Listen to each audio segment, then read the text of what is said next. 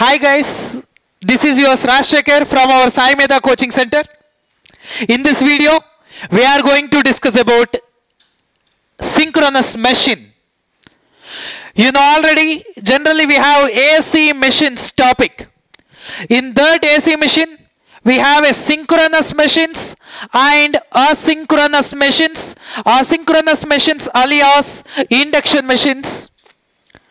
Generally, this is very important concept, especially for diploma and electrical students, like our E-set exam for AP and TS, like a K-set for Karnataka, like a D-set, etc. Other than that, like a Ssc-Je, electrical Ssc-Je. Other than that, RRB JE. Other than that, like a assistant engineer in TS PSC, AP PSC, Public Service Commission assistant engineer, like in Tamil Nadu and Karnataka junior engineer in KPCL, TNPCL, etc., etc. Like for all diploma level competitive exams, this is very important, sir. We may expect 5+ questions from this, whatever the examination, 5+ questions. Generally, what are the topics we have in our synchronous machine? What are the topics? First of all, what are the differences between the synchronous machine and asynchronous machine? We need to know first of all, actually we have only one topic, which is that AC machine.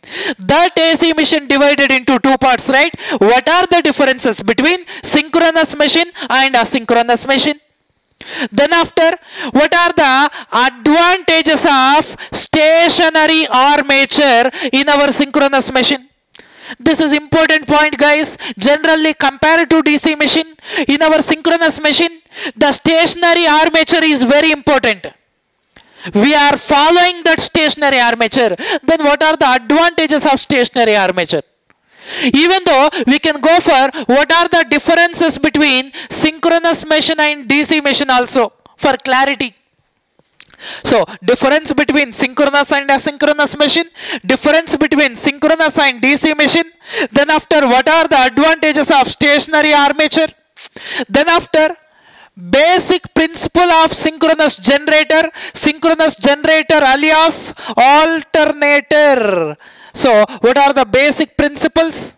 Nothing but what is the magnitude of EMF, what are the direction of EMF, etc. We need to discuss about these 2 points. Then after the construction of alternator, we need to go for windings. What are the different types of windings we have? Windings, nothing but like what is full pitch winding? What are the disadvantages of full pitch winding? What are the advantages of short pitch winding? What is concentrated winding? What is distributed winding? What is uniformly distributed winding? What is integral slot winding? What is a fractional slot winding? What is single layer winding? What is double layer winding? What is balanced winding? What is unbalanced winding? Etc. etc. etc. We need to discuss about these types of windings. In this, very important pitch factor and distribution factor of uniformly distributed winding and distribution factor of fractional slot winding. These are very important, guys. Okay. 100% question, whatever the examination. 100% question from this.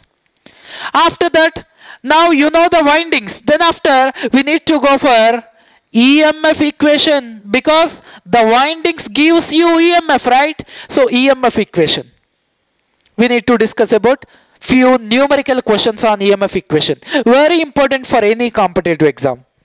Then after EMF equation, here voltage drops in our alternator. What are the voltage drops included? Then after, what is the armature reaction? Very important, this one, armature reaction. After that armature reaction, what is voltage regulation? Voltage regulation. What is direct method of voltage regulation?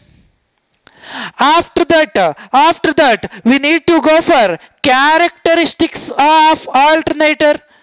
What are the characteristics of alternator we have? Like a open circuit characteristics, short circuit characteristics, zero power factor characteristics,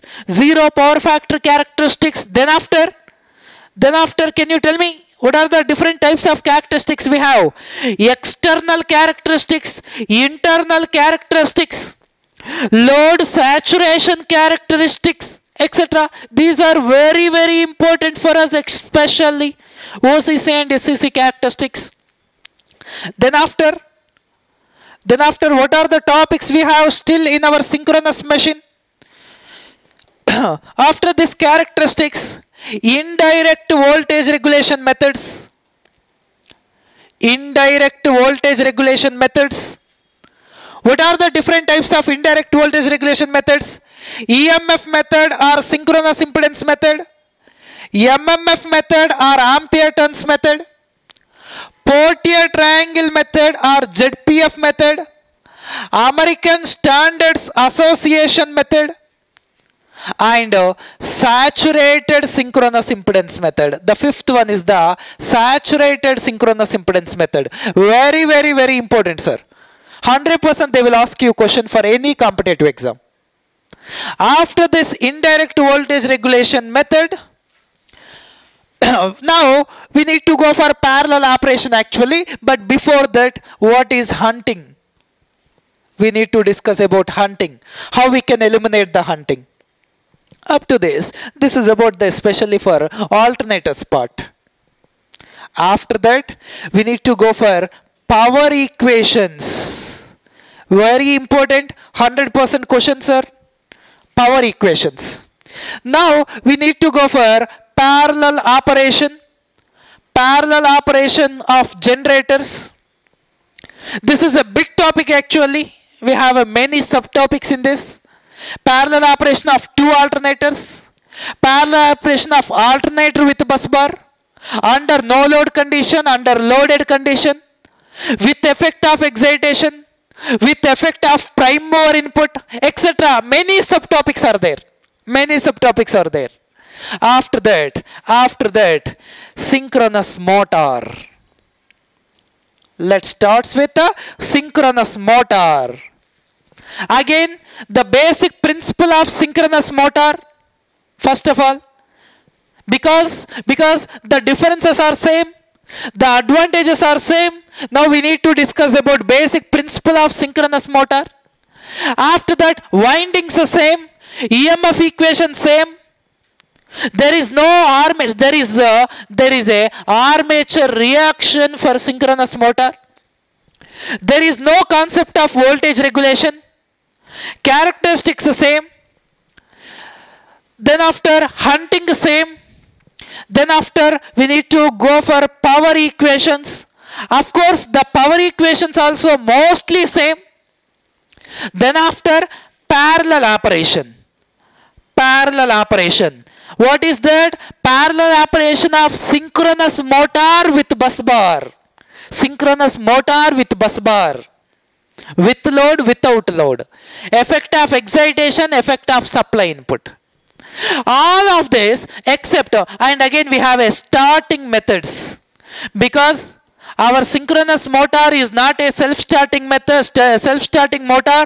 That's why we need to go for few starting methods. This is our synchronous machine. These are the topics. Okay, so we need to discuss each and every point. Generally, if you follow our class, then after try to make a notes. Everything try to make a notes. That is 99% enough for any competitive exam. Not only E-set, not only K-set, not only D-set, not only Ssc-Je, not only JE for Tamil Nadu, Kerala and Karnataka, etc. For everyone, this is 99% enough. Even I will discuss few numerical questions. If possible, if you are a lucky person, the same numericals, with the same numericals will come in our examinations. Right, sir? Let's start with the difference between synchronous machine and DC machine.